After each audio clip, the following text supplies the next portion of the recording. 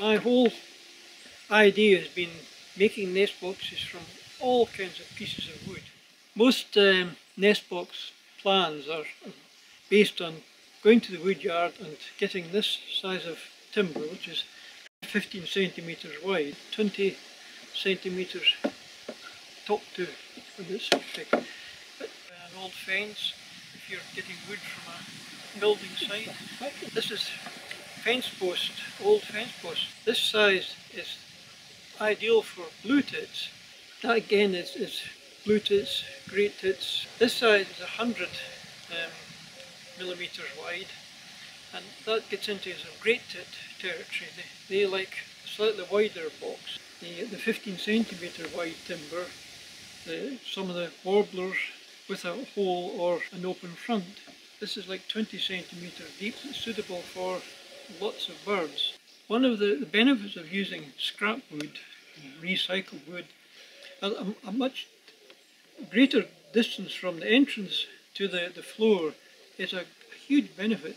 Many birds, this piece of extra wood that's added is for nailing purposes, because if you want the entrance at 2 metres, which would be up there, you're standing on the ground and you're just able to put a couple of nails in and that's the job done. The deeper box, you get into a nest box for starlings, and further down you're getting into kind of jackdaws, and using all kinds of wood that's for recycling, 65 millimetres wide, which is only suitable for blue tits.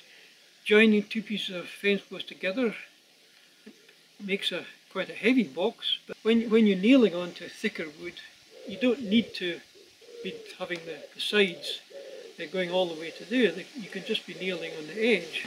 So nailing the four pieces together with a piece of wood, you can be making a much bigger box for raptors, perhaps owls, all about just using recycling timber.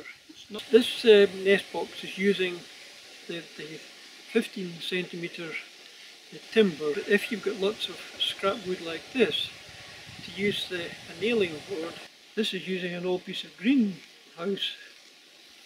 This demonstrates how you can make a box much bigger. Some birds like a much bigger box. Another way to make nest boxes and using up odd pieces of wood is where the boarding is nailed onto the backboard from below and from above, 65 millimetres all ways, and gives a nice size of box. Going for the same technique where the roof and the floor are nailed onto the back, suitable for even jackdaws, so it's quite big birds would use a nest box like this. This size of box, which is very shallow that way, seems to suit the kind of flycatcher types. The entrance on the side, it doesn't matter for the birds. Bigger boxes.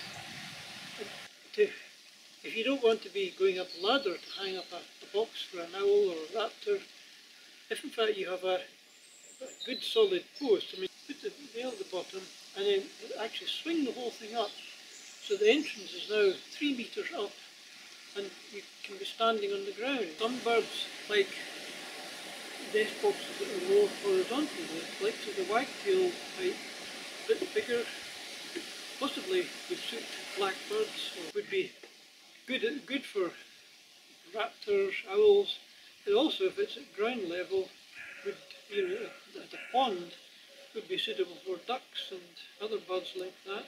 This entire box is made from fence posts. Even the nest box made from chipboard for flooring. The box has to have a roof. If you're using small pieces of wood for the roof, you need to be using something that keeps the water out. This is a bit of tent, a dinghy, old dinghy, and large 25 litre drum, paint tins, so you can always cover it with stones and sticks so it doesn't look so garish. The clothes washing bottle, the beach ball, paddling pool, which gives you a lot of roof covering. Dairy birds, using an old milk bottle. This one has been an old compost bag, and you could cover them all with branches so that they don't look so unsightly. This is from an old folder. Amazingly, these last for years. Not everyone wants to nail the box onto a tree, so you may want to use some kind of material to stretch. This is normal tree tying material. Even an average tree might need a metre all the way around, so you've got 2 metres to cover. This stuff is called easy tie. It's a sort of stretchy material, and it's actually quite easy to tie onto the tree. The tree will be able to push it out. Cheapest is the builder's damp course. It's actually stretch, so it definitely is cheaper by a long way. The nail is certainly the easiest way to hang nest boxes if you're hanging lots of them. Pallets are a great source of wood for making nest boxes. These are typical lightweight pallets. The pallet is dismantled. It's worth trying to remove these 2 pieces of timber. This tool is a great thing for doing that, or big wrecking bar, or even a hacksaw just to cut through the nails. For the nailing board, you cut it there and then cut it there. You end up with the part-made box. I've made the hole in over the front end of the box. Very important to have a little bit of a roof on the top, because the water can seep in and it can end up being sort of damp and the bird wouldn't use it. This is the middle of a lot of the same. Cut it. There's nails on both sides, but with care cut it at the angle. You've got 2 sort of nice sturdy boxes. I prefer the wire because it's so much easier to undo. Nails put in at an angle, they must be galvanised. Very important to bore a hole that's quite a bit wider than the nail, and it needs to go all the way into the wood.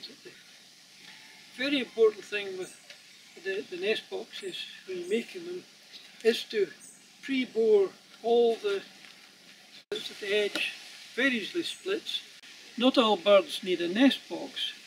A piece of wood like this in an open shed, either this way or that way. Another way of making a site for blackbirds and thrushes is to make something like this. It can be any shape, with a roof on the floor, and pushed into a slightly open hedge. It doesn't work it's like a lossless cypress hedge or rolandi. Just pushed into the hedge and left there. When I'm making my nest boxes, I generally do it outside. Even in the middle of winter, I get a nice day, I've got my workbench with wheels and I wheel it out, and I just run a power cable from the house. Nothing sophisticated. It's just so much nicer because the birds are all going about, and even in the winter you get the odd butterfly flying around, and it's not necessary to have a fancy workshop to make nest boxes. Just a simple workbench and an old table, and a few tools, saw, jigsaw, drill, you're in business.